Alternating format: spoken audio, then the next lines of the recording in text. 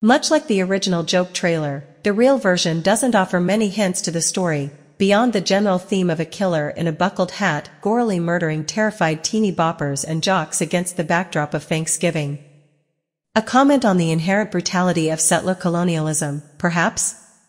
According to the official Sony Pictures synopsis, after a Black Friday riot ends in tragedy, a mysterious Thanksgiving-inspired killer terrorizes Plymouth, Massachusetts, the birthplace of the infamous holiday. Roth wrote Thanksgiving script with Jeff Rendell, with few credits to note beyond cameos in a few Eli Roth movies, and where the original trailer starred Jay Hernandez, Jordan Ladd, and Eli Roth. This full-length feature is set to star Patrick McDreamy Dempsey, Addison Rae, Milo Manheim, Jalen Thomas Brooks, Nell Verloc, and Gina Gershon.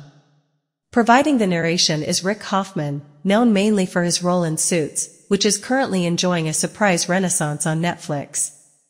How did they time that so well? Did Eli Roth orchestrate this? Is he the guy behind the guy? Thanksgiving will be Roth's first fiction feature since 2018's twin releases of Roth's critically savage Death Wish remake starring Bruce Willis, and his mostly positively received, modestly successful PG-rated family comedy, The House with the Clock in Its Walls, starring Jack Black. Roth's career has been largely characterized by these kinds of ups and downs, ever since breaking out in 2002 with his brilliant, semi-serious horror comedy about a flesh-eating virus, Cabin Fever. Meanwhile, he's been a prolific producer, a frequent talking head in film shows, and occasional actor, as in his memorable turn playing the Bear Jew in Tarantino's Inglourious Bastard and concert tycoon Andrew Finkelstein in The Idol, arguably one of the bright spots in that show.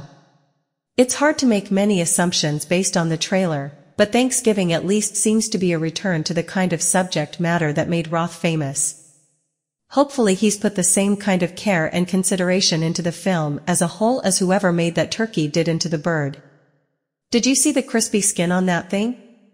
Gorgeous. Most gory horror film trailers don't make you this hungry. Much like the original joke trailer, the real version doesn't offer many hints to the story, beyond the general theme of a killer in a buckled hat gorily murdering terrified teeny boppers and jocks against the backdrop of Thanksgiving.